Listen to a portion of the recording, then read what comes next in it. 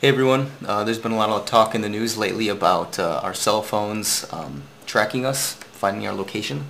I wanted to make a quick video on how to use photos from a device such as an iPhone to find out where the photos were taken, maybe where a person has been.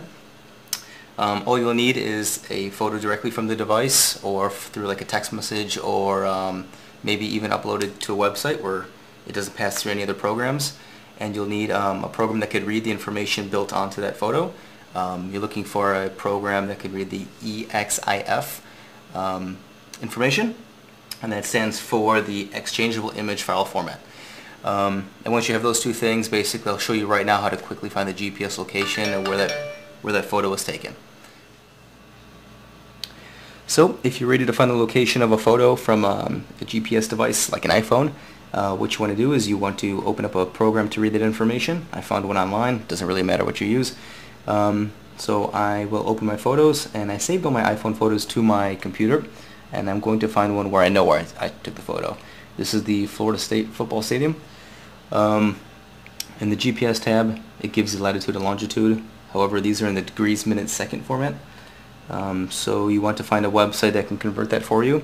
I just went to Google and I typed in convert degrees, minutes, seconds, and I found some websites. So you just want to type in the values it gives you on the program, and it will give you a decimal number. So I did that for both the latitude and longitude, and then I went to Google Maps, and just go ahead and type that in. Depending on where you live on the Earth, you'll have to use a plus or minus depending on where you are. I used a plus 30 and a minus 84. And I found the location. Let's try to zoom in, see if you can see that. This is the Bill Campbell Stadium in Tallahassee, Florida. It's where Florida State plays football. And it tells me I took my photo just outside the stadium. Actually, I took the photo right about here, but with rounding and cell phone towers, that would make sense. So you can use this information to find out where someone took a photo.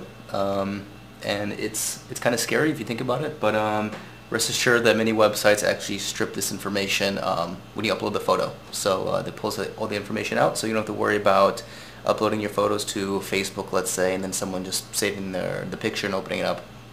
You don't have to worry about that. This isn't true for all websites, and it's not true if you send that photo directly to someone, so think about that. So, okay, thank you, bye.